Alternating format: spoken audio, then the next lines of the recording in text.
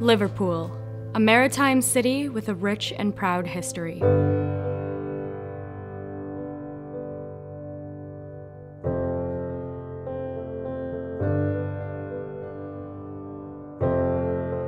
It's without doubt one of the most iconic buildings in the city.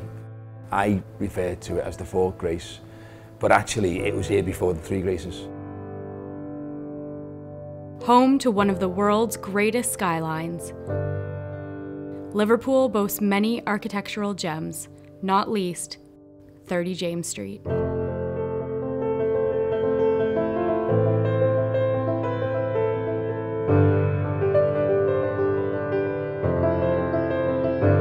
It's one of the first steel structures in the world to be built. The only building in the world that can actually be called the home of the Titanic, because the Titanic vessel itself was registered to it. It is the White Star Line, and it is on the waterfront of Liverpool, and yet it was dormant for all those years.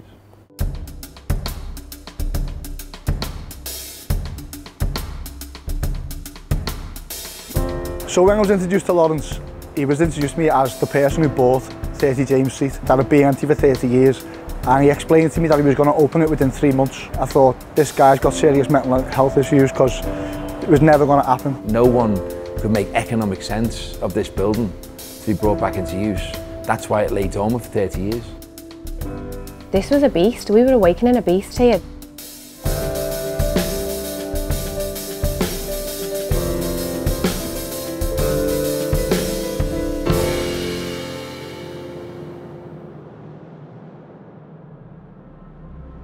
I remember driving past 30 James Street with Lawrence and looking at what a beautiful building it was.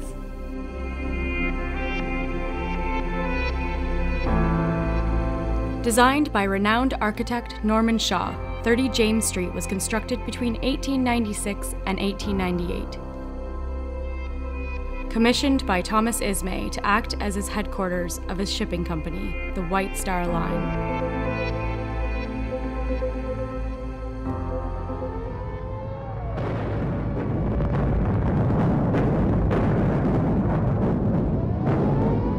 Having stood proud for over 40 years, the old lady nearly met her end in 1941, when hundreds of Luftwaffe bombers dropped their incendiaries and reduced much of the city to rubble.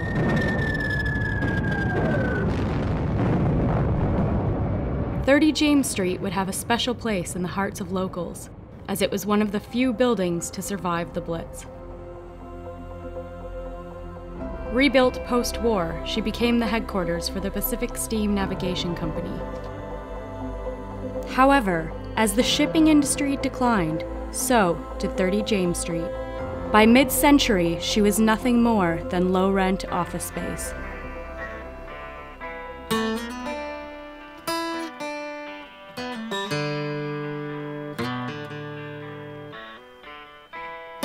I'd just gone bankrupt, lost everything. I went to bed for 3 months, and I was probably going through a bit of a depression. I lost many millions of pounds. I had to make sure I had the strength of character to try and support him, not only emotionally, but financially. When James Street come on, it was almost like a marriage made in heaven, because James Street had this amazing story. A lot of people have forgotten about it and didn't really know what the building was. And it had lost its reason for what it was the home of the Titanic, a hugely important building. And why this amazing structure had become this semi-derelict building. Well, James Street was the headquarters for the Oceanic Steam Navigation Company, and most people would not recognise that name, but it's the official title of the White Star Line. And this was a massive shipping organisation based here on Merseyside that stretched all around the world. So this building was the nerve centre of that massive shipping organisation. The Titanic, the steamship Titanic, registered ownership was in this building. The actual manager of the ship was a man called Harold Arthur Sanderson, and he was a partner of Bruce Ismay, the chairman of the company, and this is where Titanic had a registered address. But not only was she registered here, but the actual concept behind the construction and the design of those enormous ships, Titanic being one of 3 sisters, was actually conceived in this very building. So we could say this is where it all began, really, for the Titanic? Yes, it's where it all began, and very sadly, on the 22nd of April 1912, the one and last board meeting that ever mentioned the Titanic was held in this building, and then Titanic as a word was never mentioned again by the company. Important part of heritage to remember. And the first thing is that this building has been empty for 3 decades. Are we prepared to allow our heritage buildings to fall into disrepair because we can't find new uses for them? And what better than Signature Living, the hoteliers that plan to convert this building, that they will actually turn it into a hotel. After all, the White Star Line was in the hotel business. They happen to be floating hotels, but nevertheless they're still hotels. So there's a great linkage between the two things. Over 120 years old, the Invincible building has survived a blitz, the decline of the shipping industry, and a troubled economy. Could the tired old lady be resurrected to shine once more? Let me just stop you there. You have to understand where I am at this moment in time. That I was faced with an amazing opportunity. The problem is, I didn't have the funding, but I certainly had the desire. All I have to do is to create the story.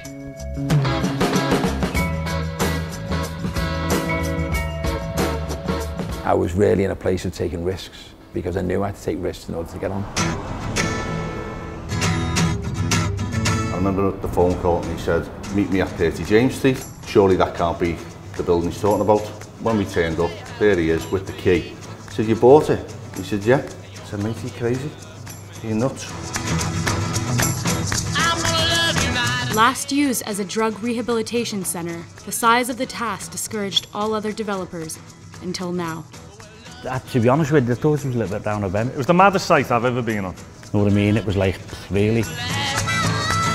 There's a fine line between bravery and stupidity, and I don't know which one Lawrence has got. I thought he was absolutely mad. I thought, this man has got serious problems in the head.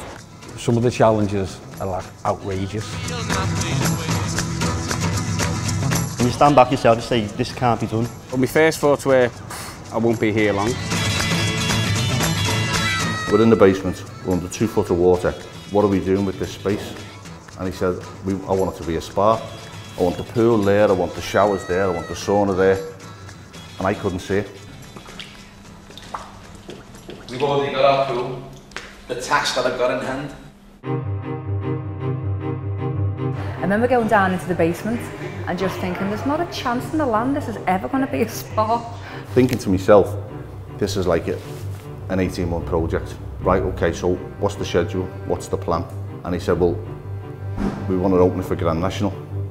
So I said, okay, so that's probably best part of 14, 15 months.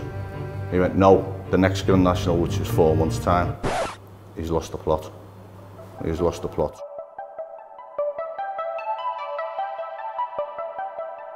If you just couple all the issues together at once, a hugely impossible timescale to get the building from dereliction into fruition as a hotel. A lack of funds all the way through. A conservation officer that was desperate to close us down.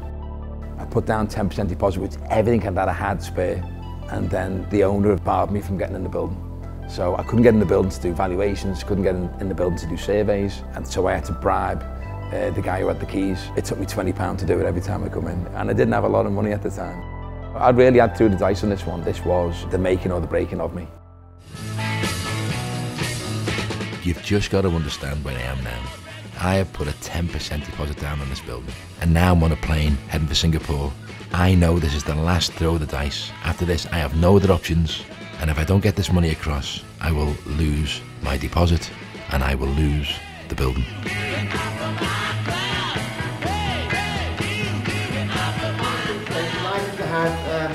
Kenwright from Signature Living. I turned up at Singapore, got off a plane, went right into a room which is about 10 times larger than this, and there were 700 Singapore investors sitting in front of me, and I had to get up for an hour and a half and do a pitch, and I'd never done it before. A bottle had gone, and I didn't know what I was saying, and I just carried on rambling on and on and on. The guy who organised this then came on after about an hour and a half and said, right, you've all heard what Loddon's got to say. Anyone who wants to buy, put your hands up. All the rest, thank you very much, we'll see you next month. 400 hands went up. So I'm sitting there, wow, this is strange, you know. So then he says, Lawrence is now going to get it up close and personal, but he's going to sit in the middle of the ground, all crowd around him. You can touch and feel him, you can ask him questions. Another hour and a half went by. The guy came back on again and said, right, I want you to form an orderly queue. I'm not kidding, by the way, it's not a joke. I'm going to give you a piece of paper, write your name on the paper. When you're finished on the paper, put in a hat, queue up, and then we will pull out the names out of a hat. So the first one come along, pick the name out of a hat. I've won, stands over in the corner. I'm like, you haven't won, I've won. You ain't won nothing. Just think of where I'd been, bust, lost everything, couldn't get out of bed, and then all these people are queuing up, so I'm getting back on the plane, I'm thinking this ain't gonna happen. And when I come back, 4 weeks later, I think I raised something like just shy of £5 million.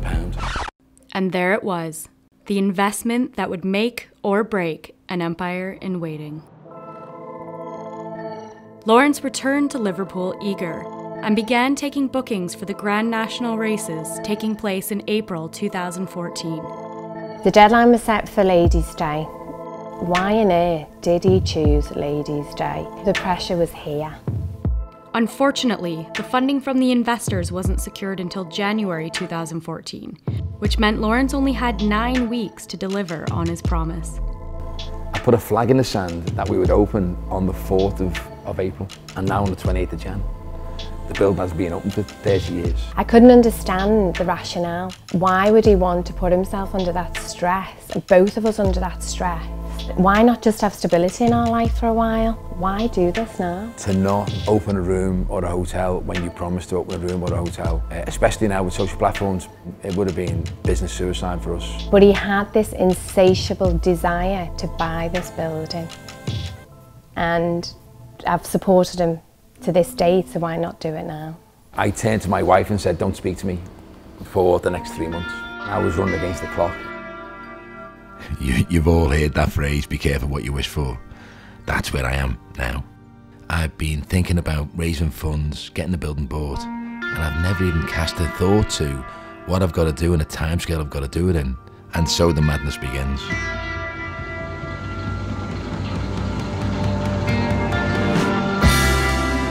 There's going to be a hotel with 35 apartments and 30 suites and a big banqueting facility with a bar.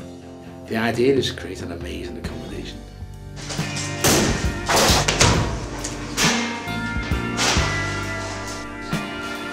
It's like the forgotten building of Liverpool. It wasn't on the endangered heritage list, but I don't think it would have been long before it got on it.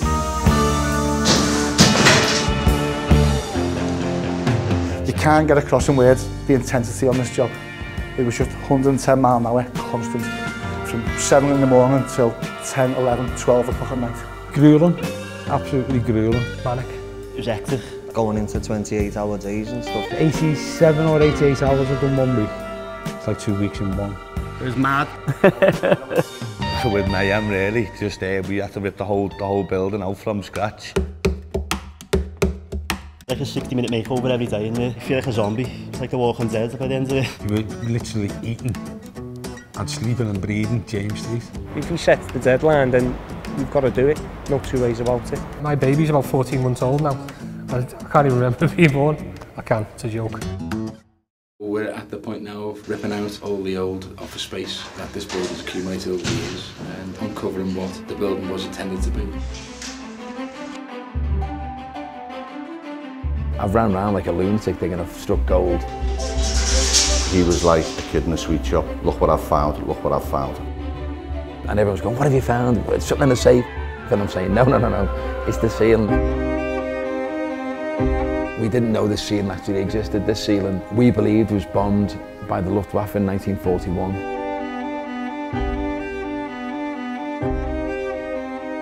And rebuilt in 1948. We believed it was rebuilt as a flat ceiling.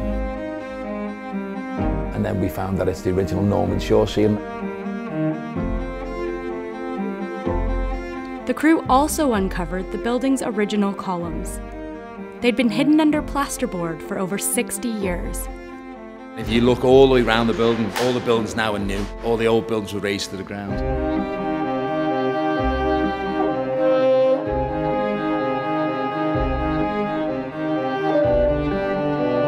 this building stayed intact. One, because of the steel columns that go right through the building, which held the building together, one of the first of its kind. And the other one was because of these tiles that are in the ceiling are fire retardant tiles, and so the fire didn't get beyond this floor. All the floors beyond were burnt away.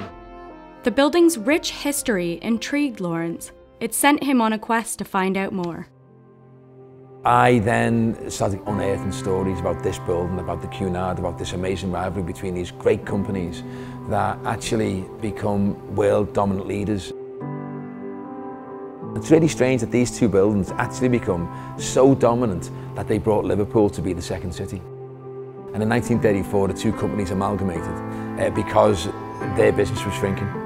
And as they went through their demise, so did Liverpool. I always thought that was a really interesting and intriguing part of how companies can push a city up, and also when they go down, cities go with them. So I wanted to sort of import that data, if you like, and reintroduce it to what happened in James Street. Realizing the historical importance of the building, Lawrence had decided stories of the past would set the theme for the hotel. Each floor would represent various characters, ships, and destinations associated with the building.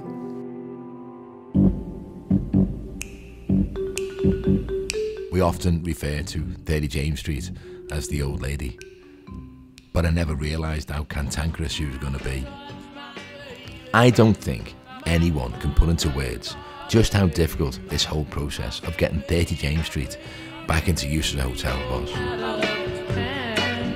There are a lot of grey areas with buildings such as this that conform to be hotels, and what you can and can't do. This has got issues with heritage, and one main thing is this vaulted ceiling stayed as it was intended. Restoring a listed building meant heritage and conservation committees were heavily involved in the process. We want to jump in where there's value, and where there's value is where people don't want to go. People don't want to go where there are too many people who have a word to say. Fire officer, health and safety, building control, conservation, heritage, planning, financing. While Lawrence's goal was to ensure the building's structural integrity was maintained, he also had to shoehorn a hotel into an office building. I think there's a thin line between heritage, conserving buildings for generations to come. It's what I stand for, it's what I believe in. But I believe in new uses for these buildings, because these buildings, they can have the same DNA, but they can't have the same use, because that use is no longer there. Lawrence had to juggle around plans to make economic sense of the project. He wanted to build Liverpool's first rooftop bar and restaurant in the old caretaker's quarters. However, he had a fight on his hands. There was people in the council who were behind us, but there was this one guy in the conservation officer who just put walls up in front of us, everything we done. When I say he didn't like Lawrence, that's a bit of an understatement. He absolutely had it in for us. We tried to close it down 3 times. On this one time, he did close us down. He had 2 officers with him with warrants, put me under some kind of arrest, and he wanted me to basically say this was all down to Lawrence. So I never said that, you know, I let him do what he had to do. By 9 o'clock the next day, we were open again, probably 100 men, working tirelessly again.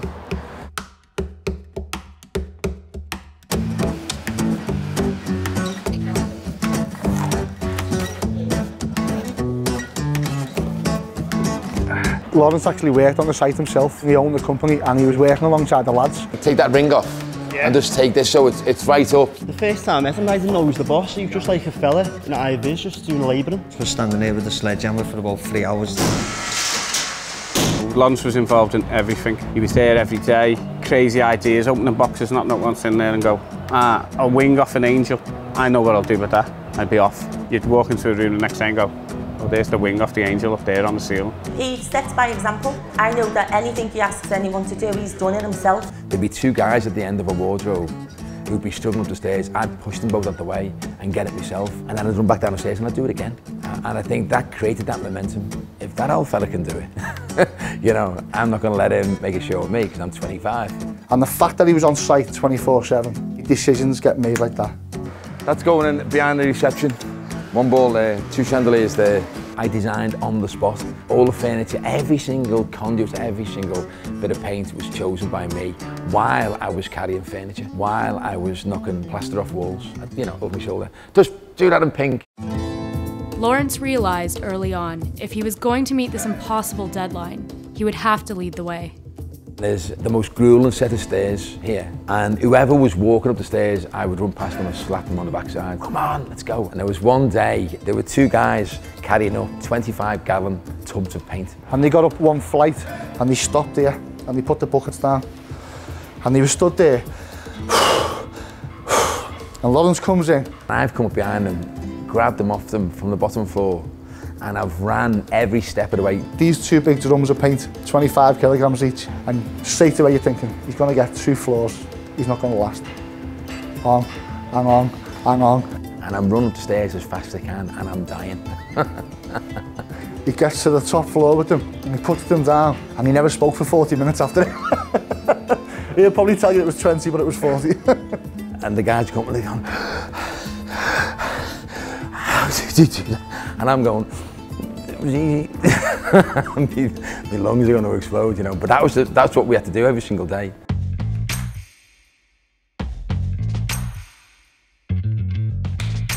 If anyone was caught standing around, not taking part, you know, they didn't last long. He sacked me in the first couple of days. I was cutting out the radiator and he was standing there holding the pipe behind me, which he had to be there. Lawrence just come in, looked and then looked again and then just went, what are you doing? He told me to get off the job and I made it to like the 4th floor and got told to get back up. I remember one of the lads, Dean, they were working outside on a Saturday. He was washing the cars with the hose pipe outside. I think they'd been like mixing concrete or something, and the cars were covered in dust, and Lawrence was coming around and thought he was just messing about with the hose pipe and sacked them. When he found out the story, he was back the next day and no love lost. I'm not a guy that's full of his own arrogance. I'm a guy who'll go, was right, I was wrong, I'll apologise. So Lawrence blows his top, he goes sky high, but then he calms down dead quick and puts his arm around just 5 minutes later and goes, you all right? No, it didn't go that way. Sorry guys. My temper might have lasted for 30 seconds and then there was a job to do.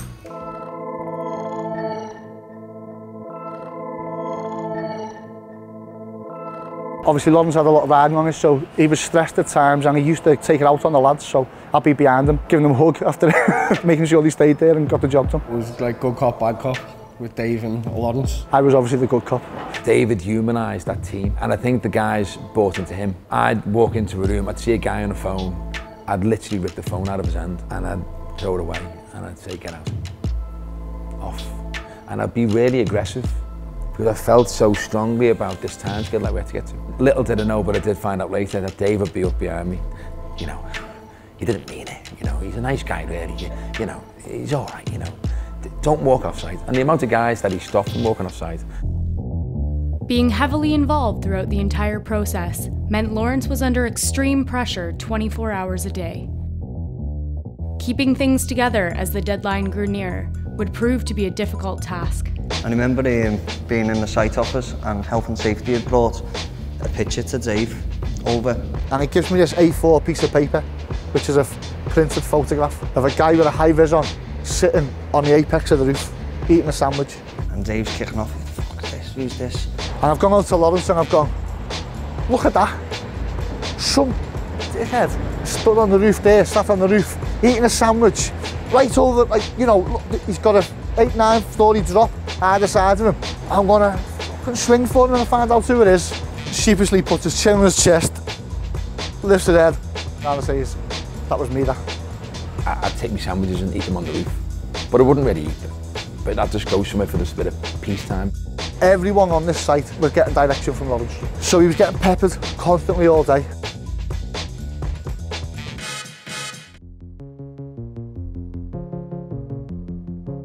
And when I joined as the managing director, pretty much we had 6 weeks for me to do what I needed to do to get the hotel open. Generally, hotels take about 6 months, and that was a full recruitment of the team, every chef, front of house staff, general manager, housekeeping staff. In the office, it was hard in a sense because you're selling something you haven't seen yourself. You're on a phone to someone and you're taking their hard-earned money and you're asking them to give you sometimes in excess of £1,000 for rooms that you haven't seen, but you can picture them in your head and you know they're going to be great. Before I joined, I was told you're going to be opening a 63-bedroom hotel. Where I'd worked in the past, it was all big numbers, big bedrooms. So to me, a 63-bedroom hotel was going to be a breeze. And then realised the week before we opened, it wasn't going to be. and it was going to be a bit different, and you're going to need a bit of a personality and a sense of humour to get through it. My job was to lead from the front with the operations and the sales team. And I'm worried because the more people we're recruiting, the more the costs are going up, the deadline's coming nearer, and are we actually going to meet that deadline?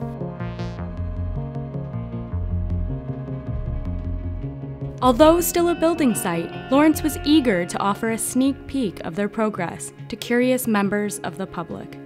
Lawrence came and spoke to me and said, look, we're going to do this open day, but we're going to open the main hall up, we're going to have our plans up, and we're going to invite everybody round. Well, in Liverpool today queued for the first glimpse inside the newly renovated headquarters of the White Star Line, the company that owned the Titanic. The Grade 2 listed building at 30 James Street is currently being transformed into a hotel and apartments. First time it was open to the public in its entire history, 1896 to like 2014. When we done the open day, there was 3,000 people who queued outside the door, round the building either way, and met each other round the other side. There was just these rows and rows of people outside, and when we opened the gates, there was cheers. There was cheers from the people of Liverpool that we were bringing this old iconic building back to life. You could see the sheer delight on everybody's faces just to see the grand hall. The police actually came in to see me. This is getting out of hand. We're having to close roads off because of the number of people here.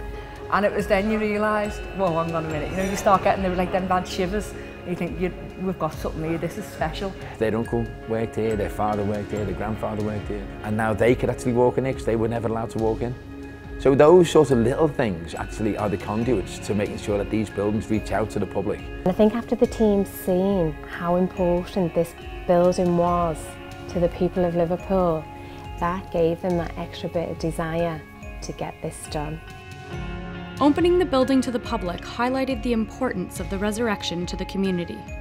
For Lawrence, it was imperative, now more than ever, he did not let them down. Completing this project in an impossible timescale would take more than just hard work and long hours. It would require a dedicated team of professionals who believed in Lawrence and his vision to resurrect this building, even if the process involved some unconventional methods. We couldn't get the floor to take away this white tone, so I came up with this stupid idea of putting baby lotion. I can think of better reasons for baby lotion, but anyway, me and Dave Hailwood, who was the site manager, rubbing baby lotion into the floor, and the steam coming off Dave Hailwood's head, you know, and I turned to him and going, how did we end up here? Putting baby lotion into the floor at 3 o'clock in the morning. And you know, we carried on, we'd done the whole floor, we got it all done. And then we're back on the job the next day. I didn't have to ask David to do that. And because he did, then he did. And because he did, then he did. And then before we knew it, there was this us against the world type scenario. We've got to get this done. When I seen his drive and what we have to do for it, then I started to believe in it myself. His desire and his passion and his will to get things over the line, they just run through the DNA of the business. And it's infectious. You've got to admire his drive and his enthusiasm and the love of the city. That's what I liked. The idea that things were coming back to Liverpool. You can take a lot from him, you know what I mean? He's had his ups and his downs in his life. And to come back and create what he's created now, and to be where he is now, speaks for itself. And you don't get there by sitting on your arse and doing nothing. The inspiration that he shows to everyone, he creates a team spirit that is almost unbreakable. He walks into an empty, derelict, stinking old room and sees something no one else can see. And you've just got to go behind and go, yeah. And that's literally what we've done. He's kept me going, he's kept all the lads going. What he's doing for the city is unreal. When you work for other companies, you'll run through a brick wall for them. But I think in this company, people literally would stand in front of a bus for Lawrence.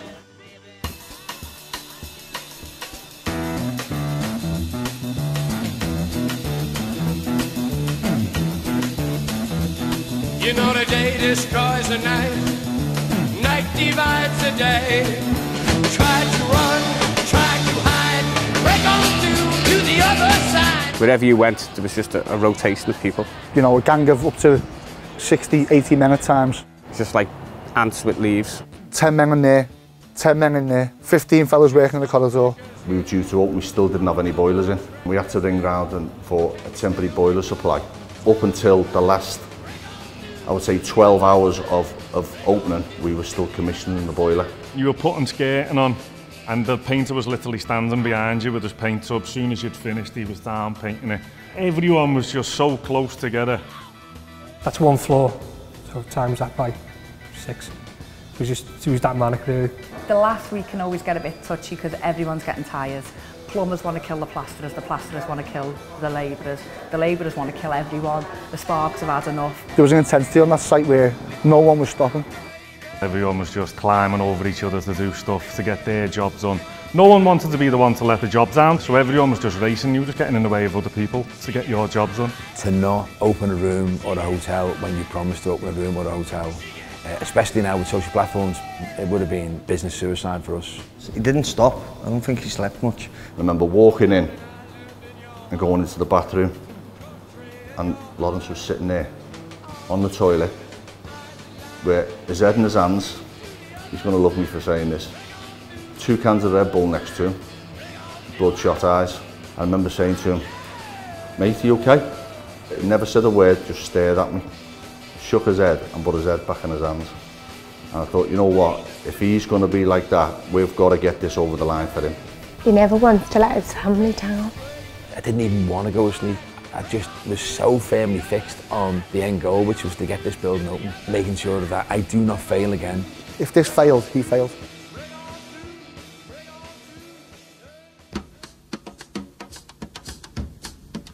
Let me let you into a little secret. Don't think for a minute that I knew what I was doing when I took on 30 James Street. I didn't have the knowledge, I didn't have the team, and I didn't have the funds.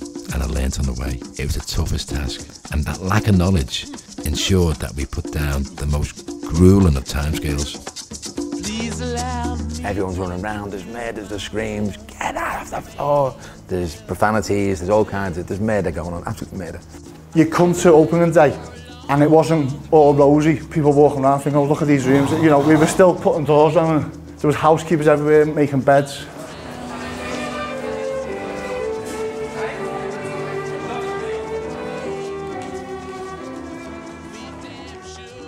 We've got a reception full of guests who've been waiting for 3 hours getting plied with drink because we're not ready.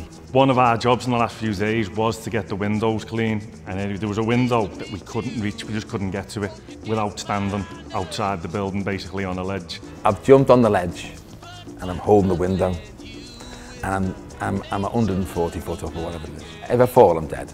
And I'm grabbing hold of the window, wipe the window, grabbing hold of the window, wipe the window, and I've gone right the way around the building.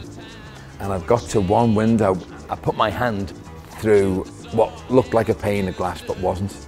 It was empty, there was nothing there. And I lost my footing. And I held on and I thought, shit, what am I doing? That's how severe it was. Not only was it good having him on site for morale, it saved us a few bob and window cleaners as well. I did clean a window, but the guests had to stay in a room without glass in the window. He'd opened the curtains and there was no glass in the window. So what are you going to do about that? Unfortunately, nothing we can do. Had to phone someone from the Yellow Pages effectively to come out and to obviously sort the glass. The glazer comes in. 15 minutes later, guy comes down, done. 10 minutes later, I heard these footsteps run down to reception. It's him again. What's the problem? The room's not ready. Now you've told me there's glass in the window. There's no glass in the window. I think, hang on a minute. They said the glazer's just been. Takes him back up to reception, said to Sean, has the glazer just finished the room? He said, yeah, sir. So what room was it? He said, 14. So what room were you in? In 16.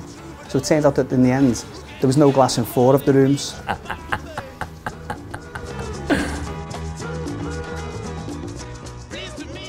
April 2014. Down to the wire, against all odds, the team managed to complete the resurrection in time for opening weekend. Thousands flocked to Liverpool for the Grand National races, and as the city sold out of hotel rooms, so did 30 James Street. It's a very, very special night tonight. We'd like to welcome on stage a young man who is quite remarkable. He is making his mark in this wonderful city. Will you welcome Lawrence?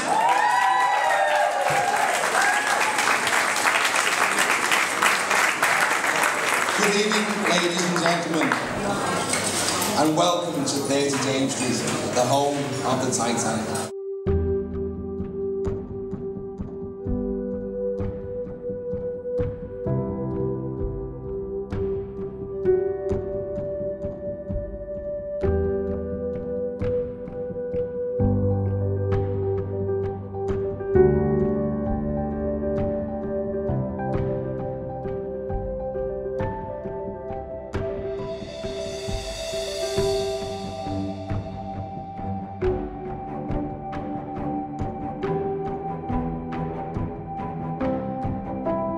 the main hall was so important to conservation and heritage, and probably the rest of Liverpool now in hindsight. Having seen over 100 brides and grooms walking down the aisle, the Grand Hall is just absolutely fantastic. I don't believe that hotels should be run by bottom line. I think hotels should be run by theatre and by stories. And I think if you create enough theatre and you create enough stories, you will have enough people sharing your stories in your theatre. We had such a huge opportunity to bring back to life the story of the White Star Line. You don't want to walk into a hotel and everything be the same. You want people to come in and go, oh, I've stayed on the 2nd floor. Next time I come, I'll stay on the 3rd floor. And the next time I come, I'll stay on the 4th floor.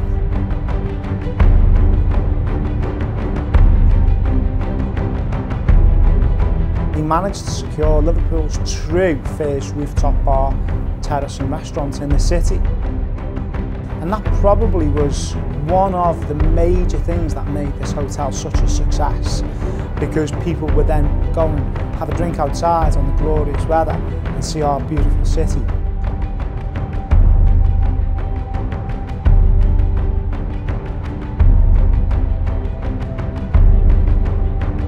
There's a Milner's safe vault in the corner, which are the same safes that were on the Titanic. Just as we were about to finish, I thought, wouldn't it be amazing to open the vaulted door, go through this steel spiral staircase, and there's 3,300 square foot of swimming pool, sauna, dance floor, DJ booth, which is theirs for the night. That room gets more screams than anywhere else, and gets more people taking photos, which ultimately end up on social platforms and actually becomes a beacon for us to actually take more bookings for that room. The idea of this being the most occupied hotel in the city was something so far away because I wasn't a hotelier. I've never been brought up and had that hotel DNA. Now it's 100% full. It's doing £6.5 million a year turnover. It is the most occupied hotel in the city, bar none. No one's even close to it. We have people from far and wide just walking into this hotel. I cannot tell you the amount of people who can't get into this hotel because the occupancy rates are so high, but still walk in, still want to see the White Star Grand Hall, still want to come upstairs and view Carpathia. Given that knowledge that I have now, I probably would have looked at this and said, I'm a raving lunatic. You know what, we're mad. As a business, we are mad, and we're proud of being mad, by the way, and I hope we never get away from being mad. Were we mad? Yes, we were. But did we become brilliant? Well, yes, we did, because we brought a building back into use that was never going to be used. There's nothing conventional about us. If we're going to be conventional, we might as well stop tomorrow, I think. So to bring this building back and to use a team of Scousers who absolutely worked tirelessly to do it, it's something to be really proud of, because it is a part of Liverpool's culture. To be a part of that, massive professional and personal pride, because everybody felt the pain together.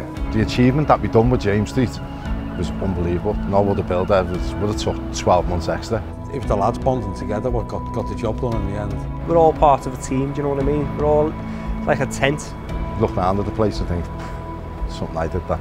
I'm proud that I've resurrected the building. I'm proud that it's 100%, but I'm more proud of the workers that actually made it happen. I do feel like I've absolutely left my soul in this building. This is my favourite building, and when I die, I want it on my tombstone. And I get emotional when I talk about the building. Lawrence's legacy is that he wants to bring old buildings back to life. Because it was the best time and the worst time, but it's an extreme on both sides. People think that I saved 30 James Street, but actually 30 James Street saved me.